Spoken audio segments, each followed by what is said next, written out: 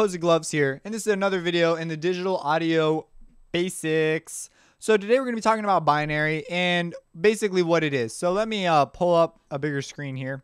So here's a bigger screen, and binary is ones and zeros. You probably heard about it. One being not there, one being there, zero being not there, or on, off, things like that. So what's the difference here? What have we got going on? Why do we use binary? Well, we use binary because it's more accurate. So we need to come up with a way to turn our analog signal into numbers. And the whole reason we want to do this is because all the variability and the infinite number of variations we can have in a resistor, or all the different analog components that we use to represent our signal, fluctuates our signal a little bit, and we get noise and all sorts of other problems. So we want to convert it into numbers.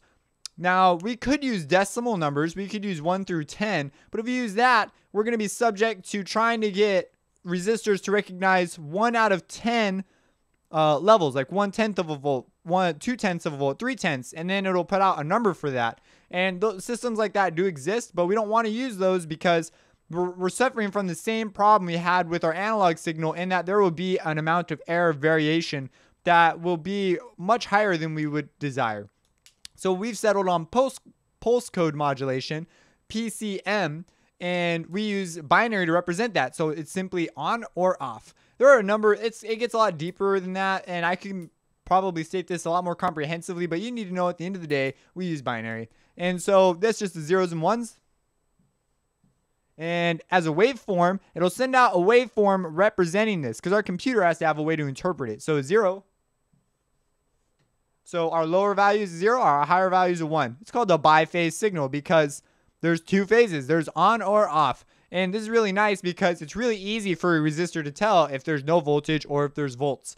And that allows us to represent our signal. Now, when we put I'm not going to talk about how binary represents numbers and adding numbers and stuff. Maybe one day I'll do an advanced digital audio course, because there's a number of other implications here. But the important thing is that we use binary to represent our stuff, and we've come up with a way to make it accurate.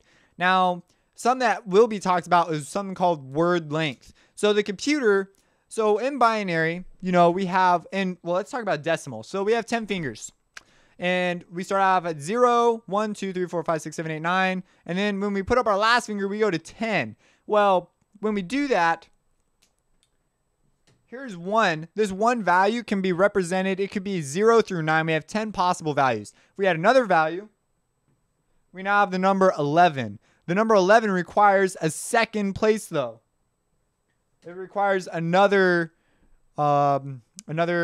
digit to represent. When we do that, before we could only represent numbers 0 through 9 with one digit. As a result, we had 10 places, 10 values we could represent. If we add another number, we multiply that times 10, because that next value can represent 10 places, and combined, it's 10 times 10, we end up with 100. If we added a third value, we now end up with 3 places, and we can represent numbers up to 999, another one 9,099, 9,999, and the list goes on. So the same thing applies for binary, only these columns add up a lot faster. So we need more digits to represent our numbers. However, we only have on or off. So it's much simpler to tell if our number is 0 or 1. So for example, let's say that we want to, in binary, I guess I'll explain a little bit about the scheme of binary. So in binary, we have 1 or 0.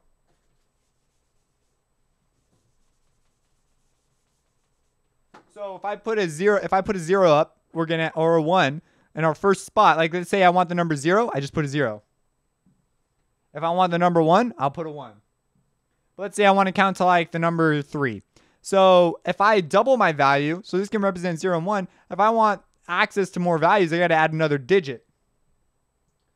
When I do that, I've just doubled the amount of possible values. If I do it again, I double it again. If I do it one more time, I've just doubled it again. What does this mean? Well, this means it's the same thing as when we roll over to 10 and we need to add a new value to represent another space. We've just increased our numbers, and they increase at an exponential rate. So the one way to calculate this is for however many bits you have, which is a single number in binary land. 4 bits is a nibble, and 8 bits is a byte. So those are terms you're going to hear tossed around. They just referring to different lengths of binary.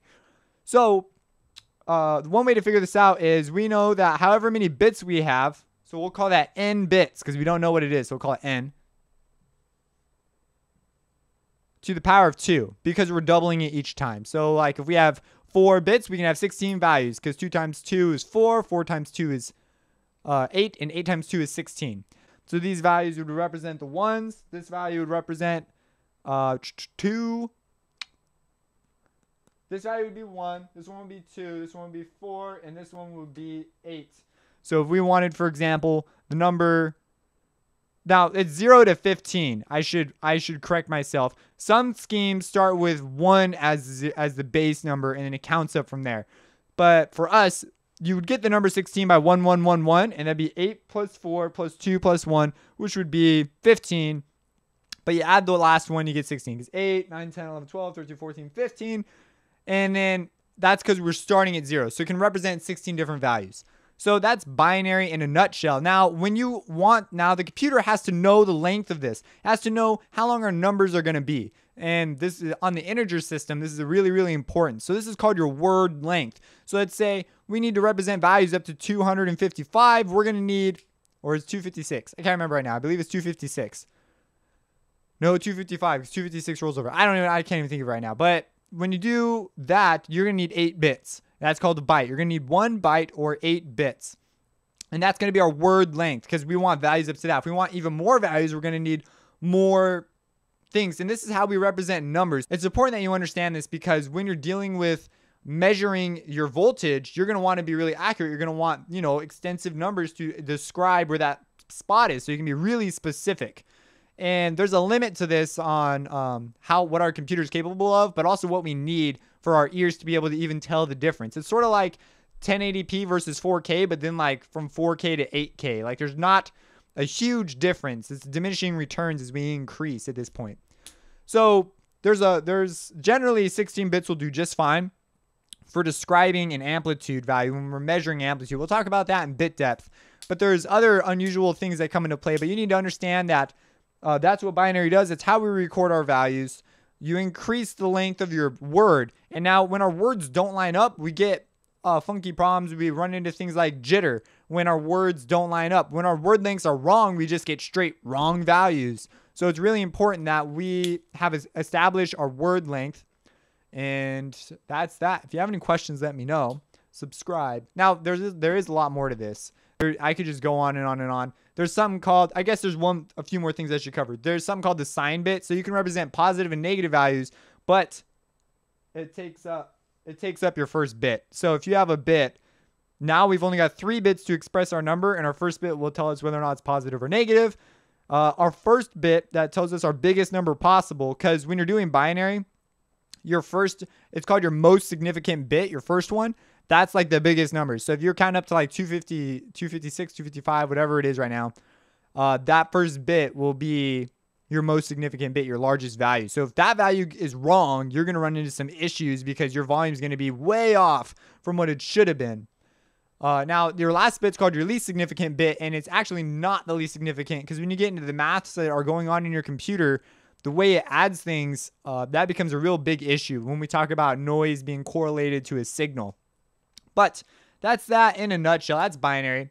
If you have any questions, let me know. There's information online on this, but you just need to understand these basic principles. Subscribe and have a blessed day. Opposing blows. Reversing.